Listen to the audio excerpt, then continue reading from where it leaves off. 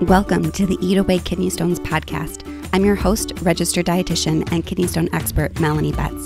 After learning a ton about kidney stones and helping people prevent stones at the University of Chicago, I was fed up with all the terrible advice people were finding online.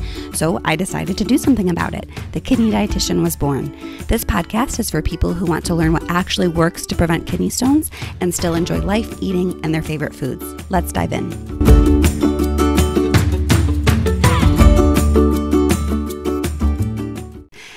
Hello, and welcome to episode 3 of the Eat Away Kidney Stones podcast. I'm your host, registered dietitian and kidney stone expert, Melanie, and I'm so excited for you to join me for a topic that is near and dear to my heart. I get very passionate and fired up about this topic.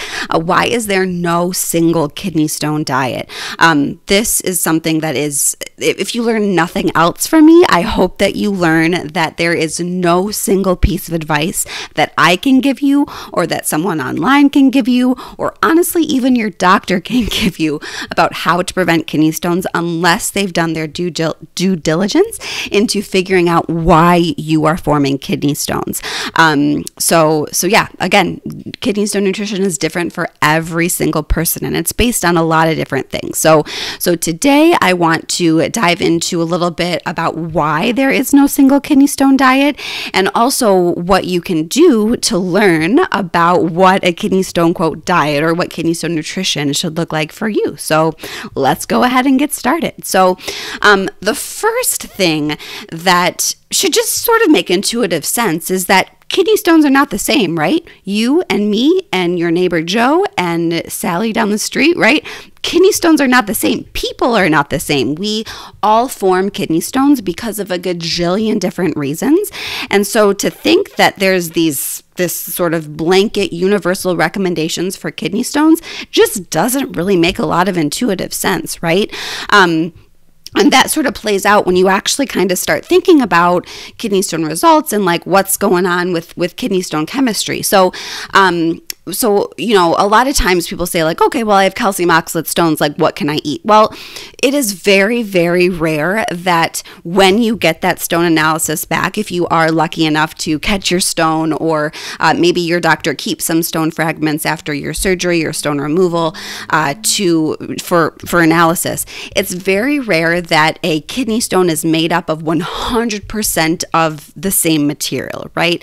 Like usually kidney stones are like 80% calcium oxalate and maybe 20% something else, right? Or sometimes even 50-50. Like it's almost, maybe a handful of times have I seen that kidney stones are 100% one type.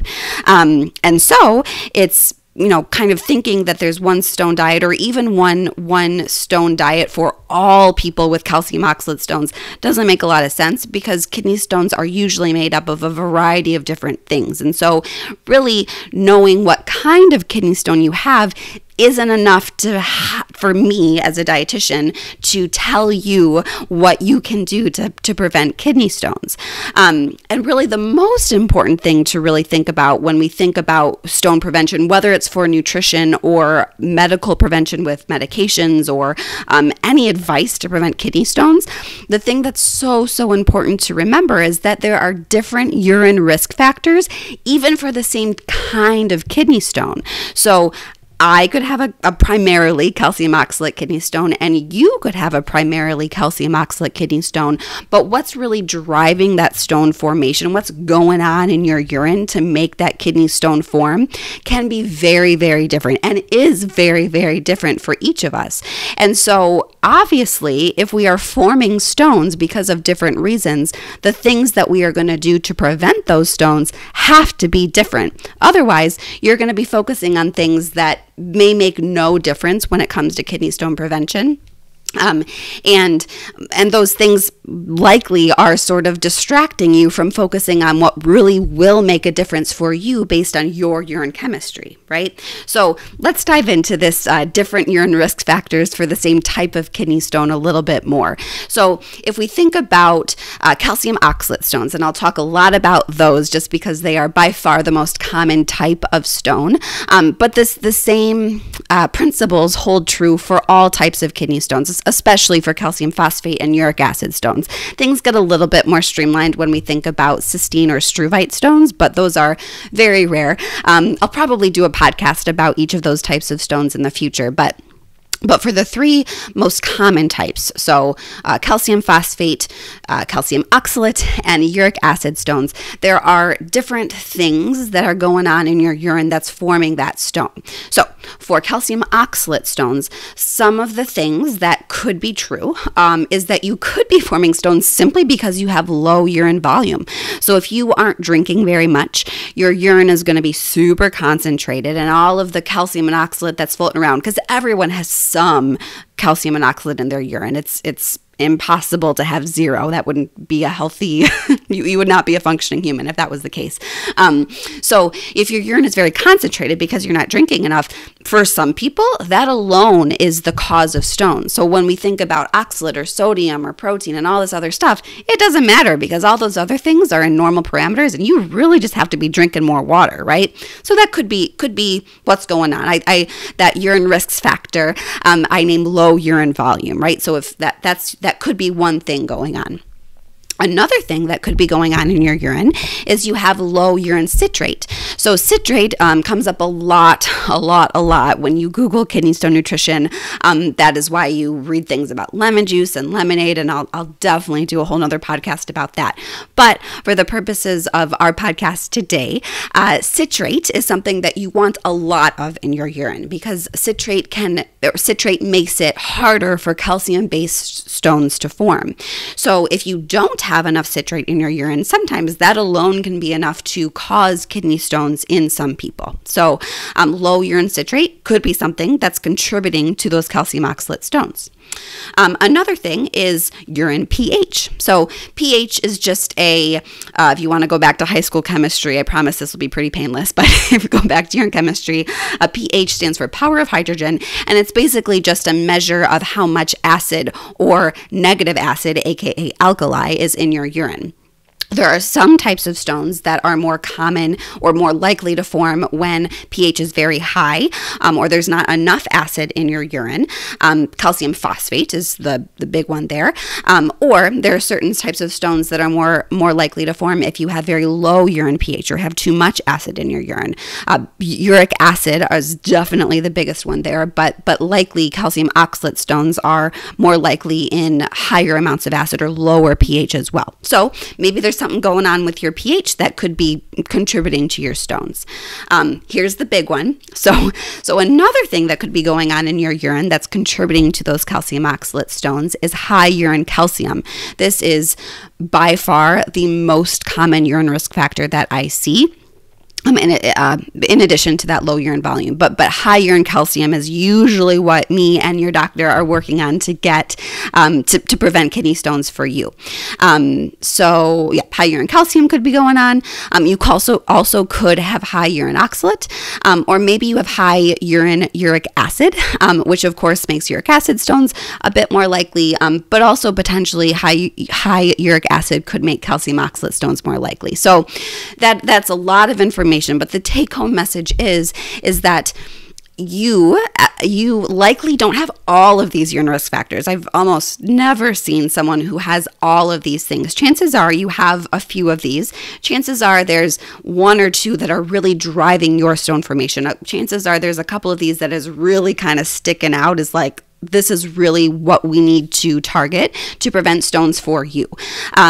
And based on which of those things is going on in your urine, that is how I would sort of come up with a personalized kidney stone prevention plan for you, or your doctor or your dietitian should be putting together a prevention plan for you. So that, going back to the thesis, if you will, of this episode, the idea that there's this one stone diet that works for everyone just doesn't make sense when you start to think about the chemistry and what's causing stones and how they are so different, both from this sort of what's causing them as well as just just the stone themselves, it just doesn't make sense. And all of this is actually completely in line with what the official guidelines from the American Urological Association say. If you want to, I'll put a link in the show notes to the official guidelines if you want to get super sciencey. They're long, just warning you. But if you want to, and if you want to dig into them, you can see that other than fluid, there's no nutrition-related recommendation that applies to everyone with kidney stones. All of the nutrition recommendations are sort of not given with a disclaimer, but have like the statement includes something around a type of kidney stone and some sort of urine parameter. So for example, they only say to lower dietary oxalate intake if you have high urine oxalate and a history of calcium oxalate stones. So the thought that everyone should limit oxalate is bananas, quite frankly. I'll definitely have another episode about oxalate. Again, if you've hung around with me for a while, you know that I don't love a super duper low oxalate diet, because I think it can actually make a lot of things worse when it comes to kidney stone prevention, but that is for another day. So this notion of one kidney stone diet, or when you are online and you're reading things from other people and people are saying, oh, well, this worked for me. Well, are you like that person? Do you know what's forming their kidney stones? Is that the same as yours? And if it's not, it's completely irrelevant advice, and honestly could be harmful advice. So, yes, that's just wanted to mention that the guidelines are in line with this notion that nutrition really should be personalized to you and your 24-hour urine test results. And the other thing that's really important to think about when you are making any sort of dietary change is what else is going on in your medical history. Chances are maybe you do just have kidney stones, but perhaps you also have high blood pressure. Perhaps you have a history of bariatric surgery. Bariatric surgery significantly increases your risk of stones. So my guess is there's some of you out there listening that have had bariatric surgery. Perhaps you also have a history of heart disease or stroke or Crohn's disease or also, like, there's tons of other things that could be going on. And that is why it's so important to work with a dietitian to make sure that your diet plan or the changes that you're making to your diet are sort of addressing all of the things going on with you. Because there's certain aspects, specifically the protein aspect and oxalate, but we'll talk about protein a little bit right now. Doing a low protein or lowering how much protein you're eating could be harmful for some people. If you have a history of bariatric surgery, you probably need more protein than other people. If you're an older adult, you may need more protein than other people.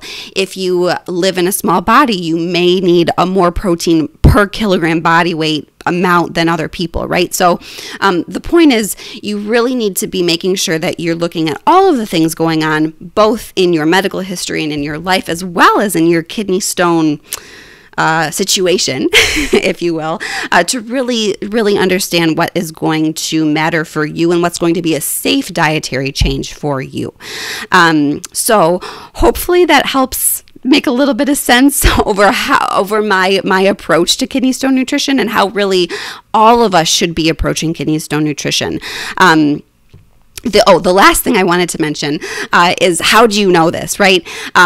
If you've been around for a while, you probably know that my answer to this is that 24-hour urine test. A 24-hour urine test, or a series of 24-hour urine tests, is really what's going to tell you what is going on in your urine that's causing stones. Therefore, me, as your dietitian and your doctor, can come up with an effective treatment plan. Without that 24-hour urine test, we truly are just guessing as to what's causing your stones and what we can do to prevent them. And so that 24-hour urine test is so, so important to even begin down any road towards stone prevention. Without it, again, we really are just guessing. So that is it for today. I hope that was helpful for you. I will drop a link to the official guidelines, the American Urological Association guidelines for the management of kidney stones.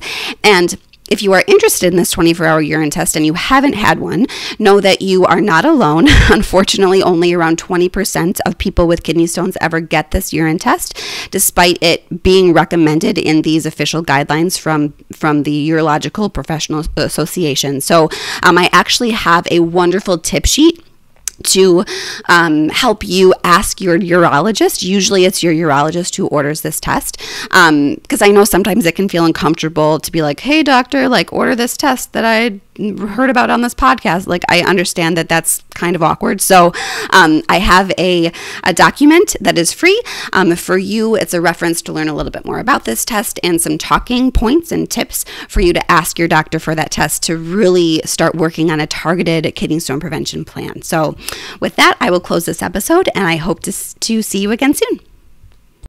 Thank you for listening to today's episode. For more help with kidney stones, check out my website, www.thekidneydietitian.org. For more personalized help from me, check out my online course, Kidney Stone Nutrition School. VIP enrollment includes help directly from me. I can't wait to see you there and help you prevent kidney stones. Have a great day.